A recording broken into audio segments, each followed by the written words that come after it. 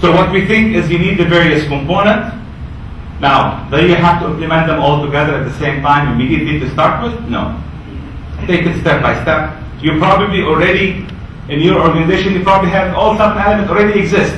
But at a certain level, can you enhance them? Maybe you have 3 or 4. Can you build the other 3? Okay? What we are saying, and if you want to climb that maturity steps, you want to go up towards step 3 and 4 and 5, you really need to think about implementing the whole system. Now, whether, again, we are not selling this. Obviously, we sell services. Okay, but this is just a concept. You can take it and tomorrow start working on something like this. It's public already. You have handout in your pocket, in your marketing folder about this stuff. You don't have to come back to us. Okay, what we're saying, or you can adopt any other model in the world. We're promoting the concept here that we think if you want to look for organizational success in the area of project and program management, which is a huge component of any organization, okay, then you need to start to think more about maturity if you're not already doing so. Again, it may seem a lot, but it doesn't have to be. I believe in taking baby steps. Take the steps. Start somewhere and build and improve. As we mentioned, organizational change takes years. It's not something you can do in 1 week or 1 month or 1 year. And it's not something you can hire a consultant to do it for you. Okay. What we close with a few comments here is that, and for a pass forward, if you believe in this stuff, if you believe in these principles and concepts that we share with you, consider them. If you don't bother. Don't waste your money on something you don't believe in.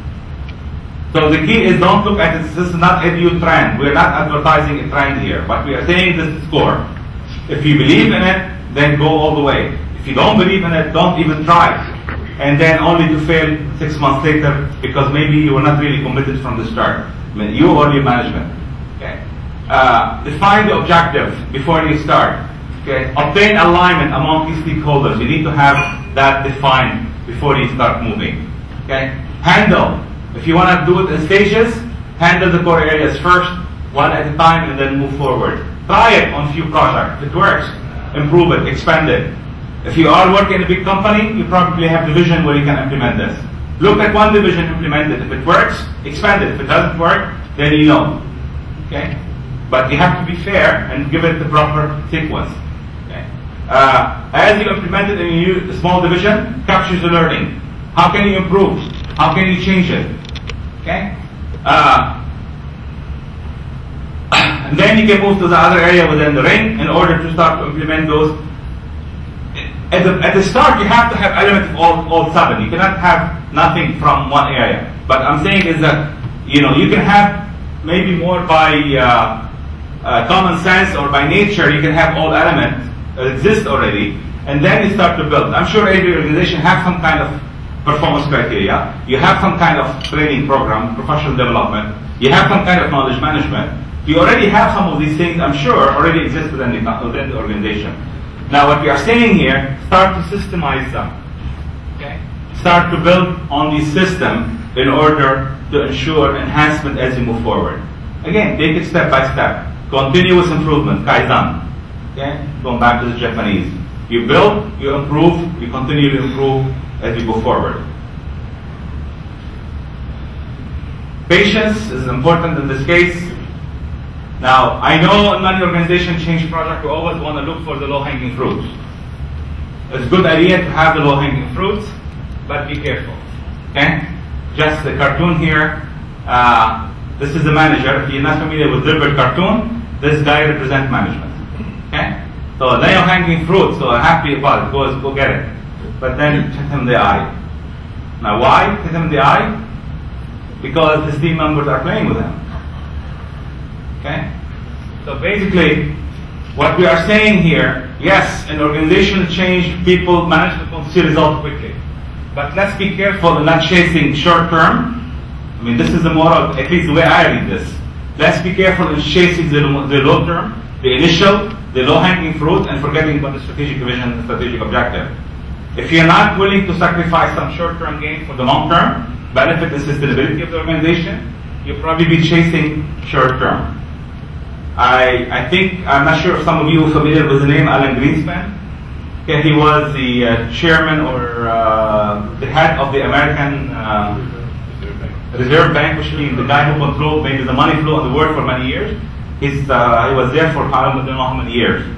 He said one of the biggest problems with growth in the world, okay, in organizational growth in the world, is basically CEOs. Why? Especially in public company, because they focus on the quarterly return in order to please the stakeholder, not on the strategic long-term vision of the organization. So one thing that was hurting the growth of organization is there's so much focus on the low-hanging fruit and on short-term gain rather than long-term sustainability of the organization. Okay. Now, obviously, this is not every organization is like this, and sometimes we have to learn how to balance short-term with long-term, and not easy. Being a CEO of a very small company, I can tell you, is a pain. So imagine, the like of GE and the like of some of the big organizations that you have, the Bell or SABIC or that probably have hundreds of thousands and thousands of people around the world. Build, manage, improve. That's the step of maturity, how we go up the steps. Okay? Honestly, we believe, okay, that it is a significant contribution to the bottom line if you have a proper system in place in project management. It's faster delivery of project. This is not only my personal belief. I've showed you some studies to show this. It avoids duplication of missing opportunity. It helps us minimize waste of launching project without proper evaluation through some of the gate principles. Okay? Minimize errors and enhance quality. Service provider, maybe better customer satisfaction. Non-profit and government, maybe more focused service. Regardless who you are, you can reach benefit from better system in the area of project management. You've got to really think about it as a competitive advantage. Okay? Or you can think of it as a lot of work and don't bother. Okay? With this, I come close to my presentation.